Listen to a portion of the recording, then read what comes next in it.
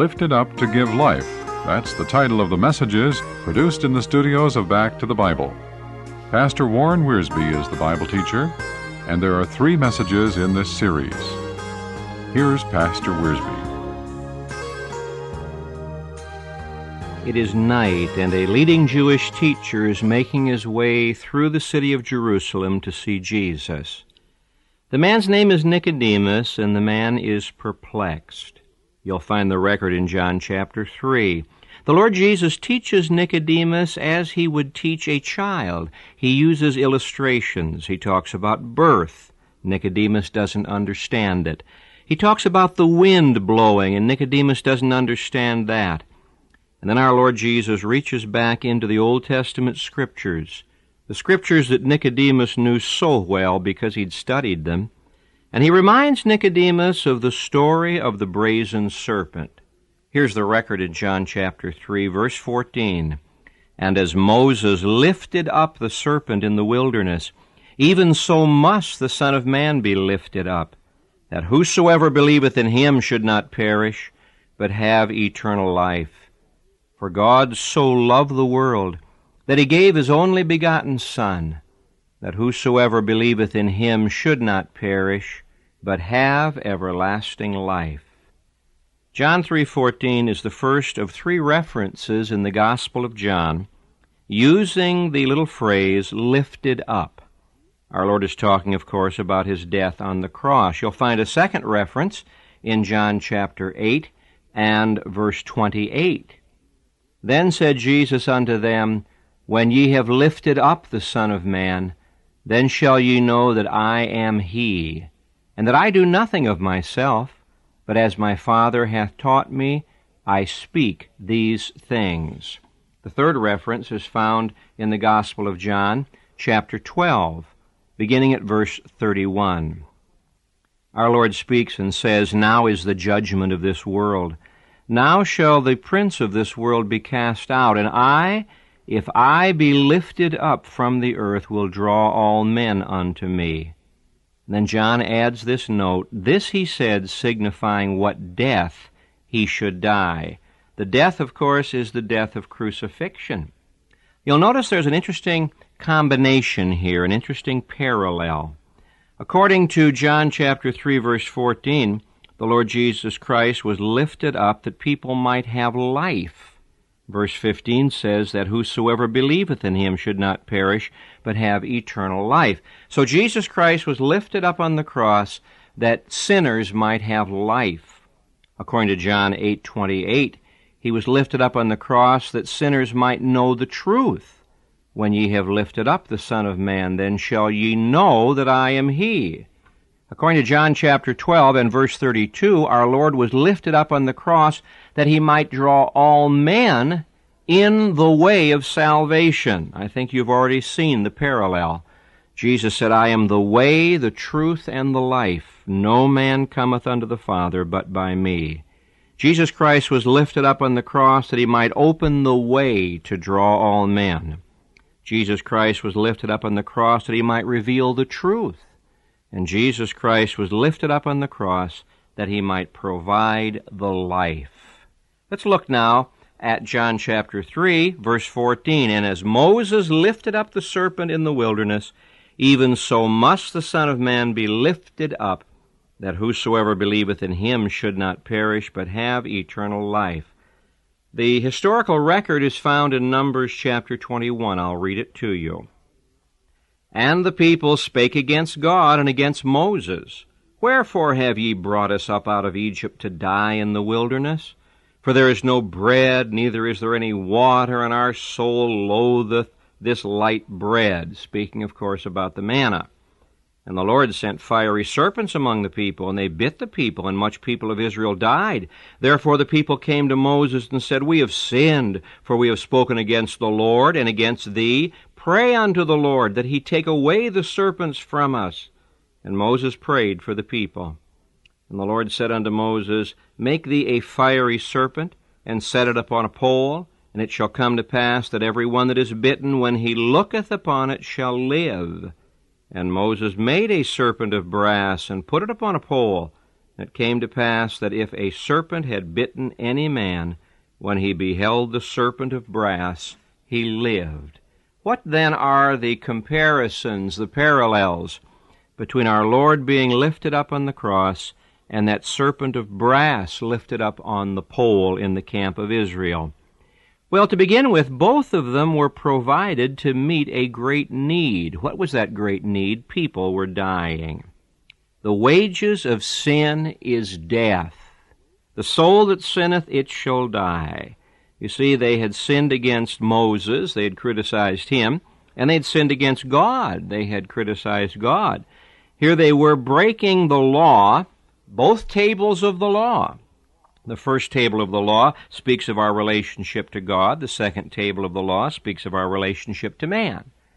And so the Jewish people had despised God's goodness. He had delivered them from Egypt. He was taking care of them, feeding them and leading them and protecting them. And what were they doing? They were complaining. Why? Because they wanted to live for eating and drinking. They wanted to live for the things of the flesh. You know, these Jewish people are a picture of our nations today, mankind today. They were wandering instead of being in the place of their inheritance. By their unbelief, they had disfranchised themselves for 40 years. 40 years of a funeral march. 40 years of people dying and being buried. A whole generation was going to die off. A new generation was going to have to come along and claim the inheritance, wandering in the wilderness, dying without hope, and rebelling against God. Now, the serpent of brass was provided to meet a great need. People were dying in the camp. I don't know if you've ever stopped to consider the finality and the reality of death. The great question you have to answer is, how do I prepare for death?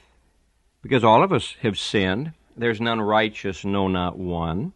All of us have sinned against man, and we've sinned against God. We have broken both tables of the law, and we stand guilty before God, and we deserve to die. Both were provided to meet a great need. The Lord Jesus Christ is the only solution to the problem of death, because the wages of sin is death, but the gift of God is eternal life through Jesus Christ our Lord. In the Old Testament story, when the people looked at the serpent of brass, they were restored to health, but ultimately they would die. When by faith you receive the Lord Jesus Christ, you aren't just experiencing a recovery. You experience a regeneration, a new birth. You receive eternal life, and you cannot die. It has well been said that if you have been born only once, you will die twice. You see, if you have one birth, that's a physical birth, you will die physically and you will be dead spiritually for all eternity. The Bible calls this the second death. But if you've been born twice, if you've been born again by the Spirit of God, then the only possibility is that you can die once. You can die physically, but that means to be at home with the Lord. Both were provided to meet a great need. Do you know your great need today? Secondly, both were provided by God alone. Let's suppose that you and I were in the camp of Israel. We saw these fiery serpents slithering around. People were being bitten. People are dying. What would we have done to solve the problem? Well, human nature being like it is, I think the first thing we would have tried to do is reform the camp. Let's destroy the serpents. And we would have gotten ourselves swords and spears and clubs, and we would run around trying to destroy the serpents. And the more we destroy them, well, the more damage they would do. Now, I'm not against reformation. I think it's a good thing to clean things up. I think it's a good thing to get rid of all of this rot and garbage that exists in our cities today. But you know, you can take down all of these places of sin, you can get rid of all of these wicked things, and people's hearts are still wicked. They're still going to die in their sins. Reformation's not the answer. Somebody else says, well, let's make some medicine. And so they go to work to try to manufacture some kind of a serum. Self-effort. Oh, how many people there are who are trying to save themselves by their own self-effort. The medicine of man-made religion. And then there are those of a philosophical turn of mind who would say, well, let's just pretend they aren't there. Evil does not exist. These serpents don't exist. They are only the figments of your imagination. Well, while you are denying the existence of sin, it can kill you. Or let's pass a law against them. There are always those who are of a legislative point of view. Let's pass a law. How can you pass a law to govern such things as sin and death? Or let's try to obey God's law. If we're good, maybe they won't touch us, but there's no amount of good works that can prevent the wages of sin. You see, both were provided by God alone. God provides the only Savior. Jesus Christ alone is the Savior, not the law, not the ritual of the tabernacle, but not just Jesus Christ alone crucified. Not Christ the teacher, not Christ the example, not Christ the prophet, Christ crucified, lifted up on a cross. The Word of God says, "Cursed is everyone that hangs on a tree." According to Galatians 3:13, when the Lord Jesus Christ was hanging on that tree, He was bearing for us the curse of the law. The law that should have judged me judged Him. And Christ was made sin for us and made a curse for us. And now the gift of God's love is His Son, Jesus Christ. Both were provided by God alone. I notice that in the Old Testament story, the serpent didn't suffer. The serpent was made of brass. Jesus did suffer. I note that the serpent didn't die because it never had lived, but Jesus did die. Oh, the gift of God's love, His only begotten Son. For God so loved the world, 56 times in the Gospel of John you'll find the word loved. God so loved the world that He gave His only begotten Son, that whosoever believeth in Him, 100 times you'll find that word believe in the Gospel of John, should not perish but have everlasting life. Both were provided to meet a great need. People were dying. Both were provided by God alone. Thirdly, both were provided to be accepted by faith.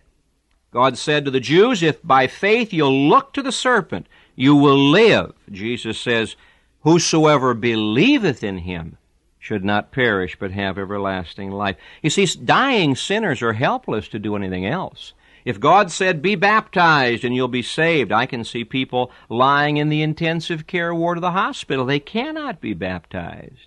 Go out and obey the law. There are people who are unable to go out, and nobody can obey the law. The sinner is helpless to do anything else except entrust himself to a loving Savior. And you know, everybody knows how to believe. Everybody lives by faith in something, faith in their muscles, or faith in their money, or faith in their experience. Everyone lives by faith in something. And God's way of salvation is faith. I can imagine people in the Old Testament story listening to Moses saying, what a foolish idea. It seems so foolish. Put a brazen picture of a serpent up on a pole and look at it. The preaching of the cross is to them that are perishing foolishness. Somebody else says, well, it's too simple. Yes, but it works. How humiliating, says the proud man. I'll work it my own way, and while he's working it his own way, he dies. And someone says, well, Moses, I don't understand it. You don't have to understand it. Just do it. God makes it easy for you to be saved. That serpent was lifted up where all could see the serpent, right in the midst of the camp. And God gave a promise in His Word, if you'll look, you will live. And the Jews saw it working in the lives of other people, and they said, why won't it work in my own life? Both were provided to meet a great need, and both were provided by God alone, and both were provided to be accepted by faith, and both worked when people believed. They were saved by a look. Now you must remember, mankind was lost by a look, and the woman saw that the tree was good for food. That was the beginning of our downfall. We were lost by a look, and we are saved by a look. Look unto me and be ye saved. All the ends of the earth is God's invitation. You see, looking is an evidence of faith. By believing God's Word, they looked and they were cured. Now, when you look to Jesus Christ, you are saved. It's a look of faith. It's turning away from self and away from religion and away from all of our self-efforts. looking to Jesus, not looking at Moses. We aren't saved by keeping the law. Not looking at the pole or the cross. We aren't saved by some religious symbol. Not looking at the snakes. No. Looking to Jesus Christ. And listen to the promise. Whosoever believeth in him should not perish, never perish, but have right now everlasting life. The Lord Jesus Christ was lifted up on the cross that you might have life. There are three groups of people who cannot have this life. There are three groups of people that Jesus cannot save. Number one, those who will not admit that they have been bitten. They won't admit that they're sinners. They're dying, but they won't admit it. Jesus can't save them. Those who have not been told of the remedy, Jesus can't save them. That's why it's so important for us to get the message out. Those who have been told, but they will not look, our Lord Jesus cannot save them. There's life for a look in the crucified one. There's life at this moment for thee. If you have never looked by faith to Jesus Christ, let me remind you, he was lifted up on the cross that you might have life. The wages of sin is still death, but the gift of God is eternal life through Jesus Christ our Lord.